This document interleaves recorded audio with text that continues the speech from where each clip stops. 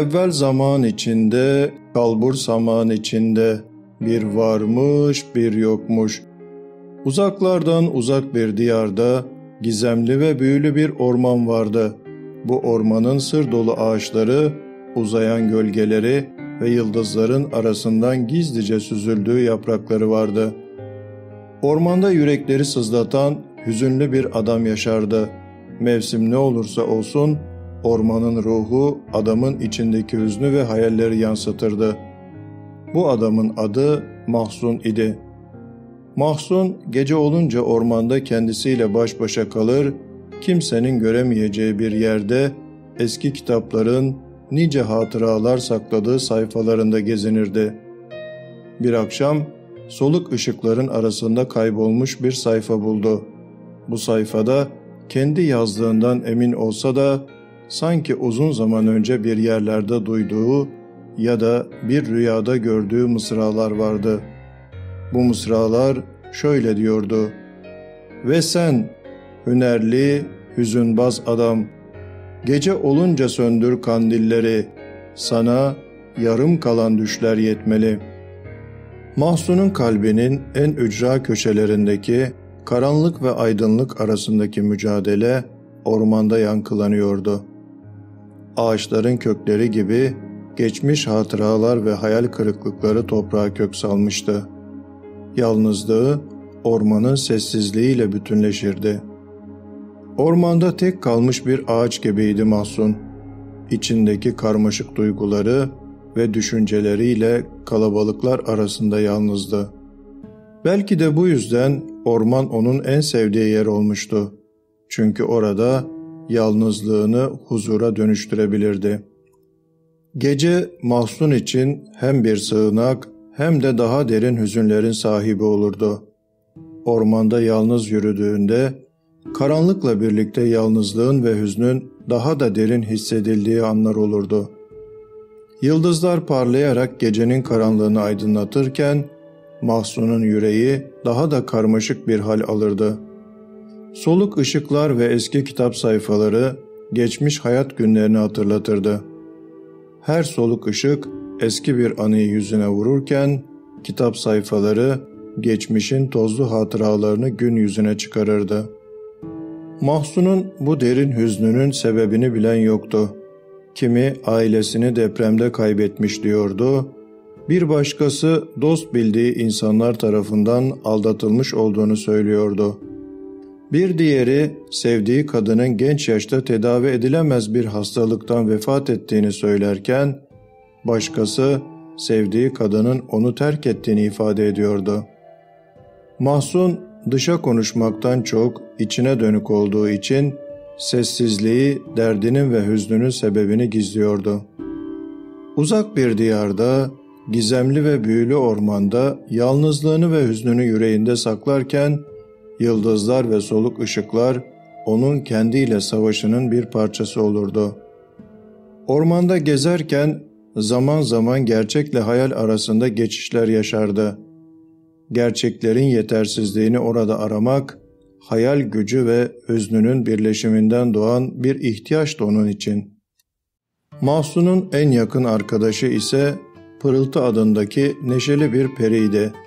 Pırıltı küçük bir ışık topu şeklindeydi ve sürekli kıkırdayan sesiyle Mahzun'a umut saçardı. Pırıltı'nın minik kanatları rengarenk ve incecikti. Parlak mavi elbisesi geceye ışıltı katıyor ve periler aleminin güzelliklerini yansıtıyordu. Mahzun'un iç dünyasında zayıflayan umut ışığının periler alemindeki güçlü yansımasıydı sanki Pırıltı. Masalsı varlığı etrafını saran hüznün arasında bir umut ışığı gibi dans ederdi. Gecenin hüznü ve umutsuzluğun derin zamanlarında ruhunda küllenmiş olan ateşin küllerinin içindeki son köz parçası olarak kalırdı Pırıltı. Onun varlığı Mahzun'un yüreğinde hala yaşayan umudu canlı tutuyordu. Pırıltı bu sönmekte olan ateş parçacığını yeniden tutuşturmaya çalışıyordu. Onu hüzün ve bunalım duraganlığından çıkarmak istiyordu.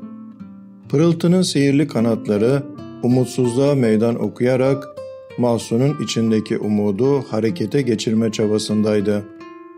Her gece Pırıltı Mahzun'un yanında belirir ve "Gel, hüznünü yıldızlarla paylaşalım.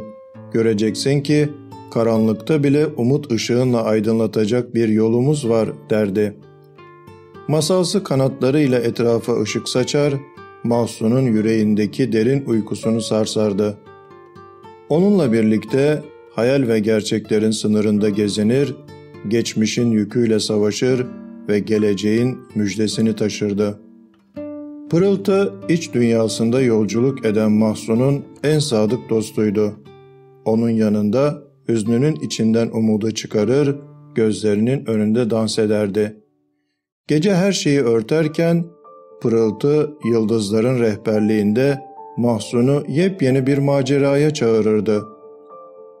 Onun sevinci Mahzun'un içindeki umudu canlandırır, yüreğini yeniden coştururdu. Bir peri gibi küçük bir ışık topu şeklinde görünen Pırıltı, Mahzun'un iç dünyasında başlayan muhteşem bir dansın habercisiydi. Bir akşam Mahzun yine kandilleri söndürüp yıldızlara bakarken Pırıltı yanına geldi. "Hey Mahzun," dedi.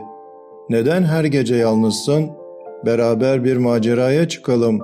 Hüznünü yenmen için sana yardım edebilirim." Mahzun'un gözleri hafifçe parladı ve Pırıltı'nın teklifini kabul etti. Mahzun, gözlerindeki ışıltının sebebini bulmuştu sanki. Pırıltı, onun yüreğinde kaybettiği şeylerin timsaliydi. İçindeki hüzünlü ateşin son köz parçasıydı. Mahzun ve Pırıltı, büyülü haritayı kullanarak uzun bir yolculuğa çıkarlar. Harita, gizemli diyarlara ve büyülü mekanlara yol gösterir. Her adımda onları yeni bir maceraya sürükler. Bu diyarlarda fantastik karakterlerle ve doğaüstü varlıklarla karşılaşırlar. Rengarenk çiçeklerle süslü vadilerde dans eder, masalsı ormanlarda gizemli yaratıklarla dost olurlar. Her bir diyar, Mahzun'un içsel yolculuğunu yansıtan farklı bir deneyimi temsil eder ve onun duygusal gelişimini arttırır. Yolculukları boyunca Mahzun ve Pırıltı Kara Cadı ile karşılaşırlar. Kara Cadı, kötülük gücüyle Mahzun'u karanlık düşüncelere dalmaya teşvik eder ve onu zorlayıcı görevlerle sınar. Mahzun'un iç dünyasındaki hüzün ve umutsuzluğun peşine düşer, onu kendi duygularının labirentlerine sürüklemeye çalışır. Ancak Mahzun, Pırıltı'nın ışığıyla aydınlanır ve karanlık güçlerin etkisinden kurtulur. Pırıltı, Mahzun'a güç veren ışıktır. Her kötülük saldırısında yanında olur ve onun gücünü hatırlatır. "Sen güçlüsün Mahzun," der Pırıltı. "Karanlık düşüncelerin seni esir alamaz. İçindeki umudu tekrar hatırla ve onunla aydınlığa çık." Mahzun, içindeki hüznü ve karanlığı kabul etmenin, gücünü keşfetmenin yolculuğuna çıkar. Kara Cadı'nın oyunlarına rağmen Pırıltı'nın desteğiyle karanlık labirentlerde yalnız yürümez. Onunla beraber aydınlığa doğru adımlarını atar ve içindeki umudu tutuşturur. Görevlerin ardından Mahzun hüzne boyun eğmez, gücünü gösterir ve her engeli aşar. Her yeni diyarda Mahzun duygusal gelişiminin bir adımını tamamlar. Sevgi dolu bir elfin yardımıyla kendini affeder, cesur bir ejderha ile korkularıyla yüzleşir ve içindeki gücü keşfeder. Maceraları, Mahzun'a içindeki hüznü kabul etme ve onunla barışma yolunda önemli dönüm noktalarıdır. Sonunda Kara Cadı'nın eline düşen Mahzun, içindeki gücü hatırlar ve karanlıkla savaşır. Pırıltı'nın ışığında içsel gücünü ortaya çıkarır ve kendi hüznünün efendisi olur. Kara Cadı, Mahzun'un azmi ve Pırıltı'nın desteğiyle yenik düşer. Yolculuklarının sonunda Mahzun ve Pırıltı güçlenmiş, duygusal olarak olgunlaşmış ve umutla dolu bir şekilde ormana dönerler. Artık Mahzun, içindeki hüznüyle barış içinde yaşar ve içsel gücünün farkında olarak her zorluğun üstesinden gelebileceğini bilir. Mahzun ve Pırıltı büyülü haritayı katlayıp cebine koyarken, masalsı diyarlardan edindikleri deneyimleri kalplerinde taşırlar. Yolculukları Mahzun'un iç dönüşümünün bir başlangıcıdır ve onu yepyeni bir masala, umut dolu bir geleceğe hazırlamaktadır. Mahzun, Pırıltı ile birlikte büyülü bir şelaleye ulaşır. Şelalenin suları, geçmişin sırlarını saklayan büyülü bir aynaya benziyordur. Mahzun, suyun yüzeyine doğru eğildi ve kendi yansımasında gözlerini yakaladı. Ancak bu sefer yansıması sadece hüznünü yansıtmıyordu. İçinde mutluluğun da izleri vardı. Şaşkınlıkla yüzünü inceledi ve aniden kalbinin derinliklerinde bir sır perdesinin aralandığını hissetti. "Bu nasıl olabilir?" diye mırıldandı Mahzun. İçindeki hüznün ve mutluluğun dengede olduğu anlar geçmişte olduğu kadar kıymetli değil miydi? Pırıltı yanına gelerek onun şaşkınlığını fark etti ve hafifçe tebessüm etti. "Mahzun," dedi Pırıltı, "içindeki hüznün ve mutluluğun dengede olduğunu görmek, senin büyülü yolculuğunun en değerli hediyesidir. Geçmişindeki acılar seni bugüne getiren önemli birer parçadır. Onları kabul etmek, kendini tam anlamıyla kucaklamak demektir." Mahzun şelalenin sularına tekrar baktı ve gözleri nemlendi. İçindeki hüznün onu güçlü kıldığı kadar mutluluğun da bir değeri olduğunu fark etti. Geçmişte yaşadığı acılar onu bugüne taşıyan kıymetli derslerdi. Artık onları reddetmeyecekti. Aksine onlarla barış içinde yaşayacak ve geleceğine güç katacaktı. Bu yeni keşif Mahzun'un içsel yolculuğunu daha da anlamlı hale getirdi. Pırıltının desteğiyle geçmişiyle yüzleşmek ve içindeki hüzünle birlikte mutluluğu da kabul etmek için cesaretlendi.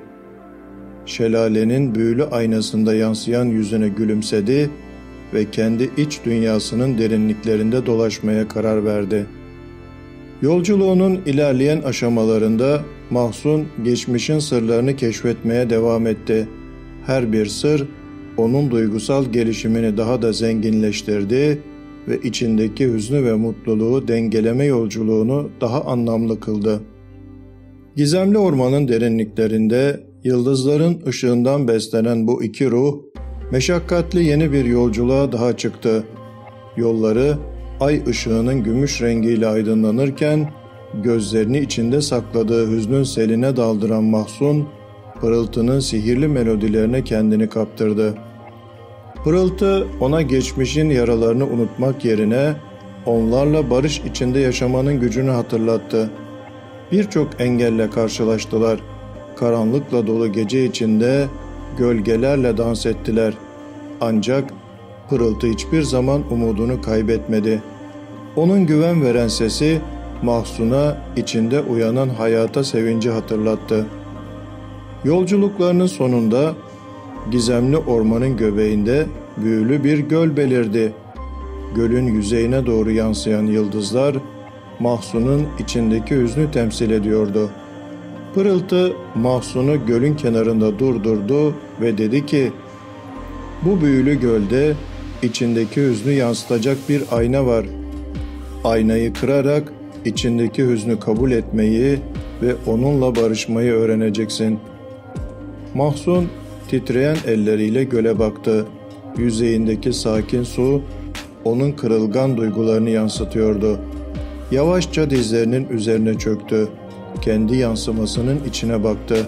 Orada geçmişin acılarının yankılandığı bir ruhun hüznünü gördü. İçi burkuldu ama kararlıydı. Bir nefes aldı ve aynayı kırmaya karar verdi. Kırık camlar havada parıldarken içindeki hüzün hafiflemeye başladı.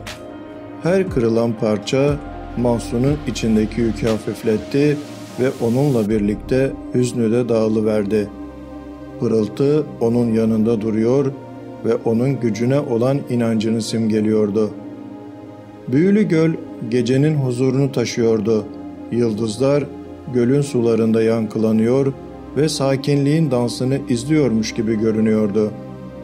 Mahzun ve Pırıltı, gölün kenarında bir ağacın altında oturup yıldızlara bakıyorlardı. Sessizlik, masum bir büyü gibi etrafa yayılıyordu ve Mahzun içindeki hüznü kabullenmeye başladı. Pırıltının kanatları gökyüzündeki yıldızların ışığını toplayarak onları göle yansıtıyordu. Işıltılı yıldızlar gölün yüzeyinde dans ediyor, Mahzun'un yüreğinde uykuya dalmış hatıraları canlandırıyordu. Pırıltı onun sessizliğini anlamış gibi nazikçe yanına sokuldu ve omzuna hafifçe dokundu. Hüznünü kabul etmek, onunla yüzleşmek cesaret ister dedi. Ancak bu yüzleşme ruhunu özgürleştirecek ve içinde yeni bir aydınlık doğmasına izin verecek. Mahzun, Pırıltı'nın sözleriyle içini titreten bir sıcaklık hissetti. Onun yanında içinde yıllardır sakladığı duyguları serbest bırakmanın güvencesini bulmuştu. Suların yüzeyine bakarken kendi yansımasını gözlerinden okuyordu. Hüzün, gölün durgun sularında belirsiz bir silüet olarak belirmişti. Ancak bu sefer Mahzun yansımasındaki hüznü yargılamıyordu. Onu sevgiyle kucakladı ve içtenlikle kabul etti. Gökyüzü yavaş yavaş parıldayan yıldızlarla doldu. Mahzun onların ışığı altında kendi iç dünyasında bir yolculuğa çıkmış gibiydi. Anılar, düşler ve gerçekler yavaşça gölün sularında dans ediyor, hüznün perdesini aralıyordu. Gözlerindeki yaşlar Mahzun'un içindeki acının ve sevincin birleşimini yansıtıyordu. Pırıltı onun yanında sessizce duruyor ve onu yalnız bırakmıyordu. Onun masum varlığı Mahzun'a güç veriyordu. Birlikte gölün büyülü atmosferinde Mahzun'un iç dünyasındaki her taşın altını arıyorlardı. Onun hüznüyle dans ediyor, hatıraların eski perdesini kaldırıyorlardı. Gecenin sessizliği içinde Mahzun içindeki hüznü kabul etmeye karar verdi. Onu bastırmak yerine onunla yan yana duracaktı artık. Hüznünün içinde sakladığı gücü keşfetmeye hazırlanıyordu. İçinde biriken acı ve sevinç, büyülü gölün sularında birbirine karışıyordu. Bu yüzleşmeyle Mahzun içindeki umudu tekrar canlandırmaya başladı. Gölün yüzeyindeki yıldızlar içindeki yeni bir aydınlığı yansıttı.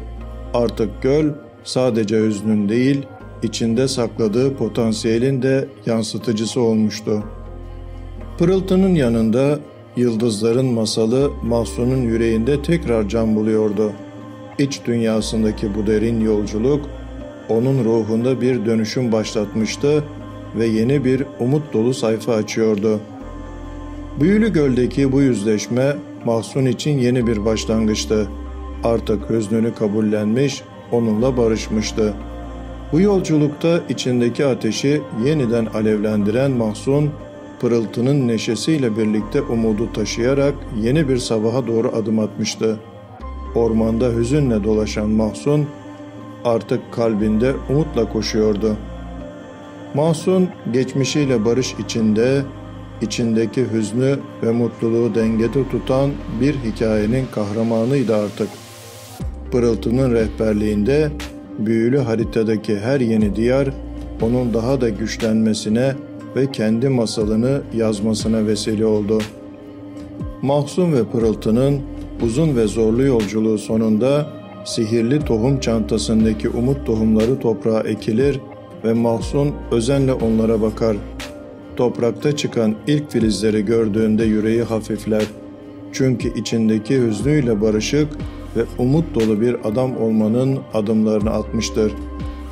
Bir gece, gecenin karanlığında, yıldızların altında Mahzun, sihirli bahçesine gizlice gider ve büyüyen umut çiçeklerine bakar. Çiçeklerin parıldayan renkleri ve kokuları kalbini huzurla doldurur. İçindeki hüznün hafiflediğini ve yerini manevi bir aydınlığın aldığını hisseder.